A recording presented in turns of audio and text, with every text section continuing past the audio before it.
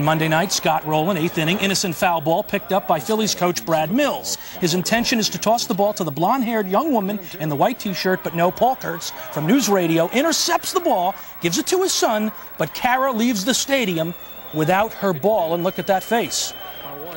So before last night's game, there is Kara. Back again to try to get another ball. Mills has a gift in his hand. Where's he at? He's not here. And here it is. Mills makes good.